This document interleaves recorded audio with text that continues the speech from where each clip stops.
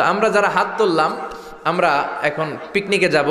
পৃথিবীর সবচেয়ে কাছের যেই তারা প্রক্সিমা সেন্ট্রাই, এটাতে অ্যাপোলো 11 নামক রকেটটা দিয়ে, যেই রকেটটা আমাদেরকে 1 ঘন্টায় 39,000 কিলোমিটার দূর নিয়ে যাবে। কত দূর? 39,000 কিলোমিটার নিয়ে যাবে 1 ঘন্টায়। কিন্তু যেতে কত সময় লাগবে? এই রকেটটা দিয়ে আমাদের পৃথিবীর সবচেয়ে কাছের তারায় পৌঁছতে 1,15,000 বছর লেগে যাবে। ঘন্টায় 39,000 কিলোমিটার বেগে ছোটার পরেও 1,15,000 বছর লাগবে। আল্লাহ যদি বলে, যা আজহারি, তুই যখন শখ করছিস একটা, তোরে আর যারা হাত তুলছে তোদের সবাই 1,15,000 বছর হায়াত দিয়ে দিলাম। তো যদি দিয়ে দেয় তাহলে আপনারা মরে ভূত হয়ে যাবেন। আমরা যাইতেই থাকবো, যাইতেই থাকবো। আমাদের নাতি পুতি সতি লতি ক্ষতি সব মরতে মরতে মরতে মরতে মরতে মরতে মরতে মরতে মরতে মরতে মরতে মরতে মরতে মরতে মরতে মরতে মরতে মরতে 6,000 জেনারেশন মরে যাবে। আমাদের 6,000 প্রজন্ম যখন মরে ভূত, তখন আমাদের নামার সময় হবে। সুবহানাল্লাহ কইতে পারলেন না?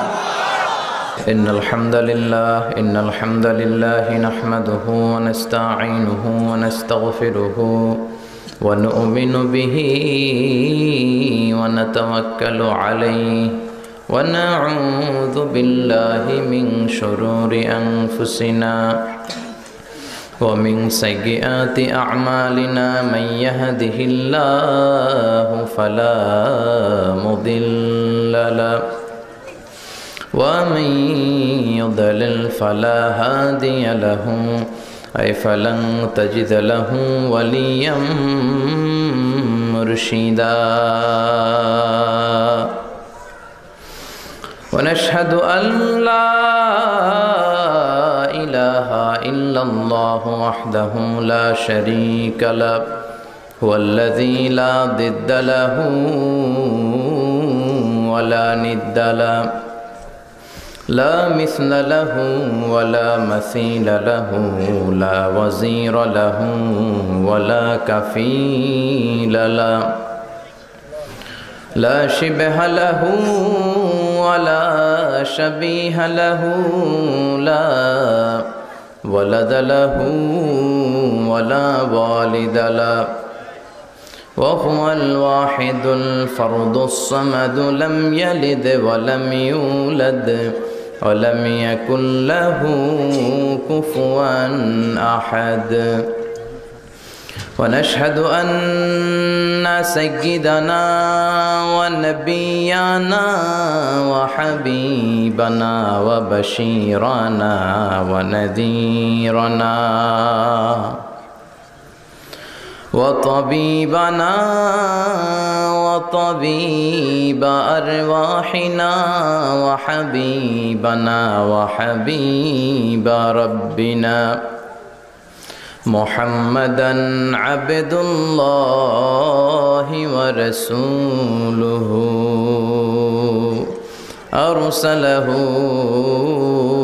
بالحق بشيرا ونذيرا وداعيا إلى الله بإذنه وسراجا منيرا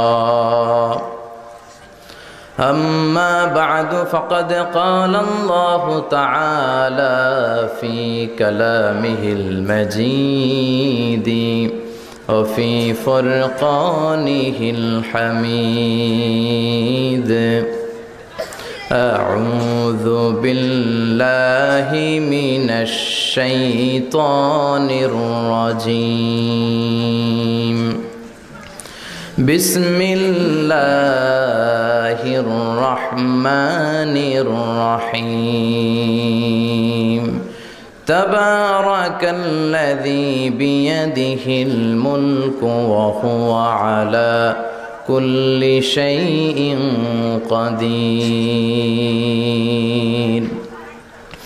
إن الله وملائكته يصلون على النبي يا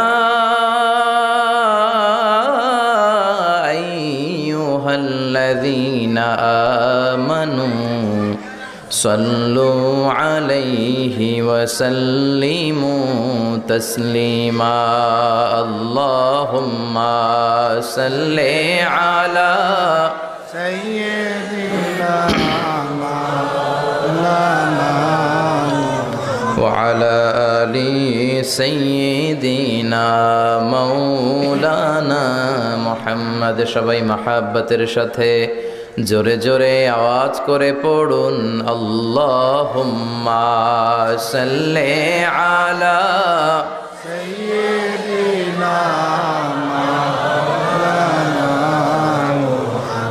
وعلى آل سيدنا مولانا محمد তাহাজ্জুদের জায়নামাজে মরণ দিও প্রভু আমায় একামতে দ্বীনের কাজে কবুল করে নিও আমায় তাহাজ্জুদের জায়নামাজে মরণ দিও প্রভু আমায় একামতে দ্বীনের কাজে কবুল করে নিও আমায় আল্লাহুম্মা সাল্লি আলা سيدنا وعلى آل سيدنا مولانا محمد ওগো রাসূল প্রিয় রাসূল প্রাণের রাসূল ওগো রাসূল প্রিয় রাসূল প্রাণের রাসূল তোমারই জন্যে এ বিশ্বে মোরা আলো পেয়েছি পেয়েছি কুল ওগো রাসূল প্রিয় রাসূল প্রাণের রাসূল ওগো রাসূল প্রিয় রাসূল প্রাণের রাসূল আল্লাহুম্মা সাল্লি আলা سيدنا مولانا وعلى آل سيدنا مولانا محمد لا إله إلا الله لا إله إلا الله جر لا إله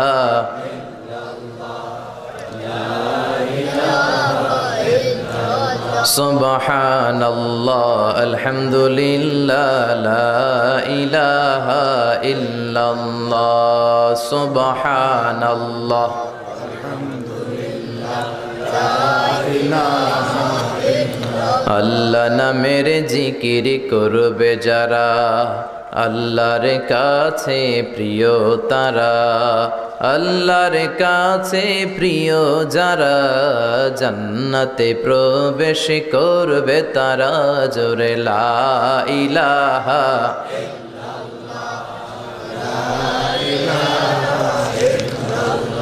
লা ইলাহা ইল্লাল্লাহু মুহাম্মাদুর রাসূলুল্লাহ সাল্লাল্লাহু আলাইহি ওয়াসাল্লাম বিসমিল্লাহির রহমানির রহিম পরম করুণাময় অসীম দয়ালু আল্লাহ তাআলার নামে শুরু করছি আমরা আমাদের সব ভালো কাজ একজনের নামে শুরু করি তিনি কে আল্লাহ আরো জোরে বলেন তিনি কে আল্লাহ আল্লাহর নামে কাজ শুরু করলে বরকত আছে না নাই রহমত আছে না নাই আর আল্লাহর নাম বাদ দিয়ে যদি কাজ শুরু করেন ওই কাজে কোনো রহমত নাই কোনো বরকত নাই এজন্য আল্লাহ নামের জিকির করলেই আল্লাহর নাম নিয়ে কাজ শুরু করলেই অন্তরের জ্বালা মিটিয়ে দেয় কে जो तो मिटाना चाहे जीवन का तृष्णा सुबह शाम बोल बंदे कृष्ण कृष्ण कृष्ण হিন্দুরা এই কৃষ্ণ কৃষ্ণ জিকির করে ওদের অন্তর ঠান্ডা করার জন্য কিন্তু আমরা কি কৃষ্ণের জিকির করি আমরা জিকির করি কার আমরা বলি जो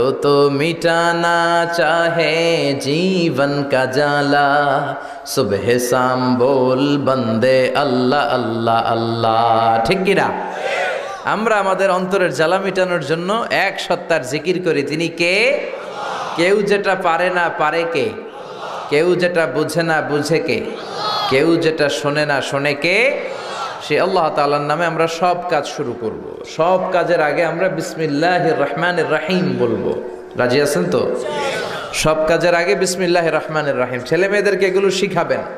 কাজ শুরু করার আগে বিসমিল্লাহ, খাওয়া শুরু করার আগে বিসমিল্লাহ, খাওয়ার পরে আলহামদুলিল্লাহ। এখন থেকেই যদি এগুলো না শিখান, আপনি মরে গেলে যে ইন্নালিল্লাহ পড়তে হবে এটাও জানবে না, ঠিক কি না? এজন্য গ্রাম বাংলায় একটা কথা বলে যে কাঁচা না নোয়ালে বাস, পাকলে করে। কথাটা কিন্তু অনেক দামি কথা, ফেলে দেওয়ার মতো কথা না। ছোট্টবেলা থেকেই যা শিখানোর শিখাবেন। এই তাকওয়া নামক সফটওয়্যার যদি ছেলে মেয়েদের মাথায় ছোট্টবেলায় ইনস্টল করে দিতে পারেন, এই ছেলেগুলো আর ডাকাত হবে না, চাঁদাবাজ হবে না, রংবাজ হবে না, এগুলো আর পিচ্ছি হান্নান কালা জাহাঙ্গীর হবে না, এগুলো আর লতিফ সিদ্দিকির মতো আউলা ঝাউলা মন্ত্রী হবে না। চিল্লা এখন ঠিক কিনা? শুরু থেকে যদি ইসলাম শিখান, ভদ্রতা শিখান, কোরআন শিখান, এই ছেলেগুলো নামাজি হবে, এই ছেলেগুলো আল্লাহওয়ালা হবে, এই ছেলেগুলো ভদ্র হবে। চিল্লায় বলেন ঠিক কিনা? এজন্য ছোট্টবেলা থেকেই যা শিখানোর শিখাবেন। ইসলাম বলে তোমার ছেলে মেয়ে জন্মগ্রহণ করেছে, ওর কানে তুমি আজান দিয়ে দাও। এখনো ওর আমল নামা শুরু হয় নাই, কিন্তু কানের সামনে আজান দিয়ে ইসলামটা তুমি তার কাছে তুলে ধরো। সুবহানাল্লাহ পড়বেন না? তোমার ছেলের বয়স যখন 7, তখন তার আকিকা করে দাও, তার সুন্দর একটা নাম রেখে দাও, তার মাথার চুল ফেলে দাও। আর একটু বড় হলে কোরআন শিখিয়ে দাও। বয়স যখন 7-এ উপনীত হয়ে যায়, সালাতের জন্য আদেশ করো। সালাতের অর্ডারের দরকার আছে না নাই? সালাতে কায়েম করো, সালাতে কায়েম করো, হবে সম্মানী তুমি, হবে জান্নাতি তুমি, হবে সম্মানী তুমি, হবে জান্নাতি তুমি। দিবে কাল হাসরে শীতল ছায়া আরশে আজিম, রব্বিয়াল আলা, রব্বিয়াল আযীম, রব্বিয়াল আলা, রব্বিয়াল আযীম। ঠিক কিনা? মরু সিবিয়ানাকুম বিসসালাতি ওয়া হুম 7 সিনিন ওয়াদরিবুহুম আলাইহা ওয়া হুম 10 সিনিন। ছেলে মেয়েদের বয়স যখন 7 হয়, নামাজের আদেশ দাও। বয়স যখন 10 হয়, নামাজের জন্য শাসন করো, পিটাও দরকার হলে। তো 7 বছর বয়স থেকে যদি সালাতের দাওয়াত আপনি শুরু করে দেন, ছেলেকে নাসিহাত করেন, 8, 9, 10 হওয়ার আগেই ছেলে পাক্কা নামাজি হয়ে যাবে। ঠিক কিনা? এজন্য ছেলে মেয়েদেরকে সালাতের আদেশ করবেন। বাবা যারা এসেছেন, এটা আপনাদের কাঁধে আল্লাহর দেয়া দায়িত্ব। যদি পালন না করেন, আল্লাহর বিচারের ট্রাইব্যুনালের, সুপ্রিম কোর্টের কারাগারে সেদিন সেই আদালতে আল্লাহ আপনাকে আসামির কাতারে দাঁড় করায় দিবে। চিল্লা এখন ঠিক কিনা? ছেলে মেয়েদেরকে নামাজের ব্যাপারে সচেতন করেন, স্পেশালি এট ফজর টাইম। ফজরের সময় উঠাতে হবে, কারণ ফজর হচ্ছে দিনের খুঁটি, দিনের ভিত্তি। ফজরের নামাজ পড়তে পারেন নাই মানে শয়তানের সাথে যুদ্ধে আপনি হেরে গেলেন, আপনি পরাজিত সৈনিক, আপনি হারার মাধ্যমে দিন শুরু করলেন। আর ফজর যদি জামাতে পড়তে পারেন, বিজয়ের ঝান্ডা আপনার হাতের মধ্যে তুলে দিবে কে?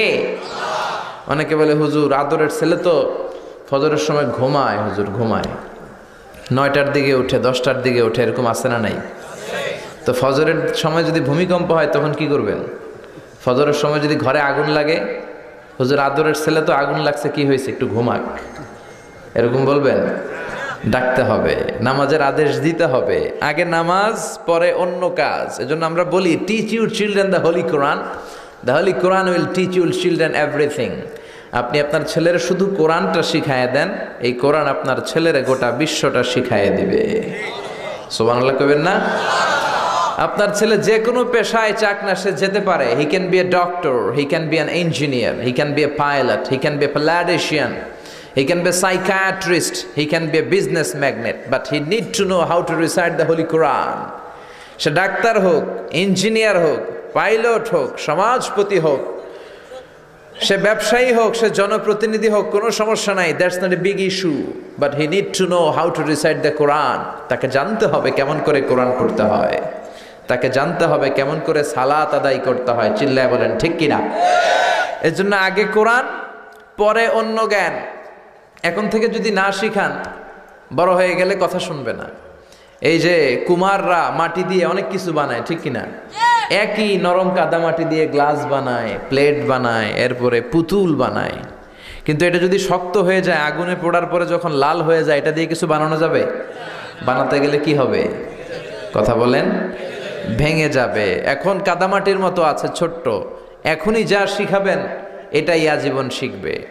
ছাগলের পেট থেকে বেরোলেই ওইটা ছাগল হয়, গরুর পেট থেকে বেরোলে ওইটা গরু, মুরগির পেট থেকে বেরোলেই ওইটা মুরগি, কিন্তু মানুষের পেট থেকে বেরোলেই ওটা মানুষ হয় না, ওইটারে মানুষ বানাতে হয়। চিল্লায় বলেন ঠিক কিনা?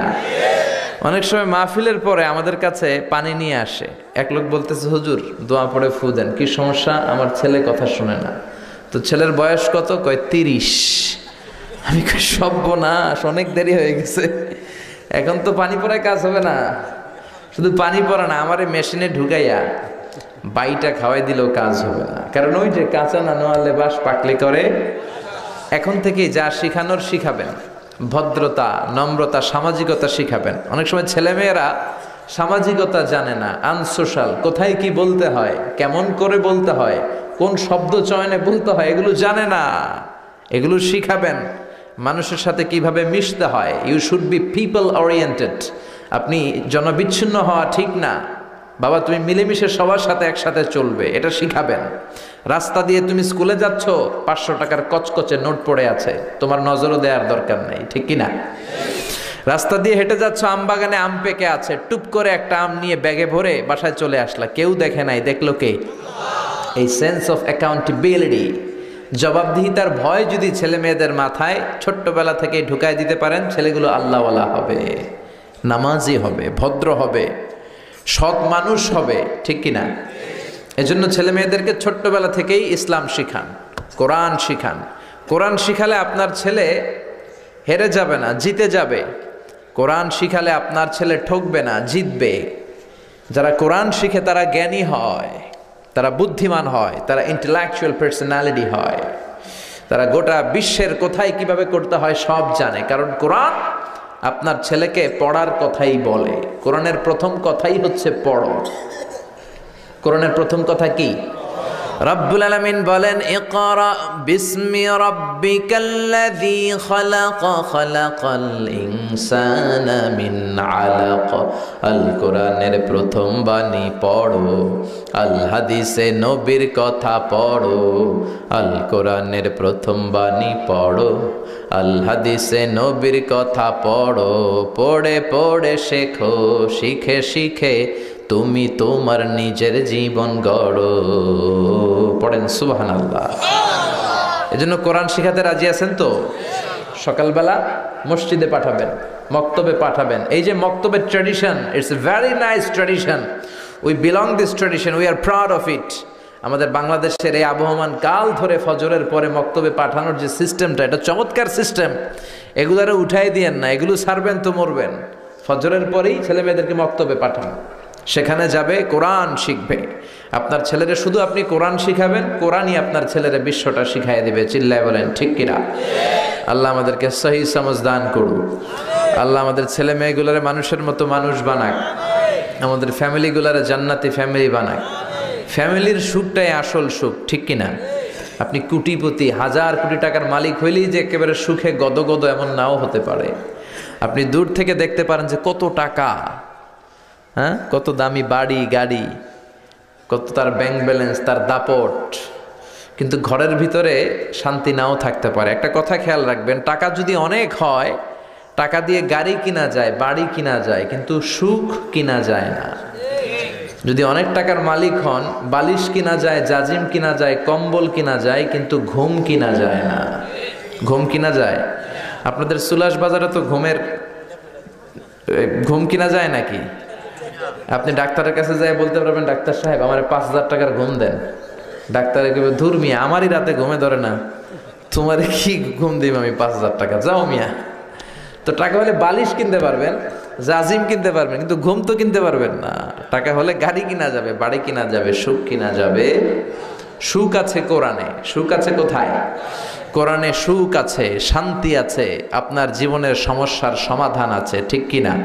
সমাধান চাও যদি জীবনে, মরণে ফিরে যাও, খুঁজে নাও, চোখ রাখো কোরআনে। পারেন না আপনারা? পড়েন, সমাধান চাও যদি জীবনে, মরণে ফিরে যাও, খুঁজে নাও, চোখ রাখো কোরআনে। If you want the solution this dunya and akhira, go back, have a look to the holy Quran. ঠিক কি না? এজন্য সমাধান আপনাকে কোরআন দিবে। কোরআন হচ্ছে it's a problem solving methodology, it's not a problem creating methodology. কোনো প্রবলেম ক্রিয়েট করে না কোরআন।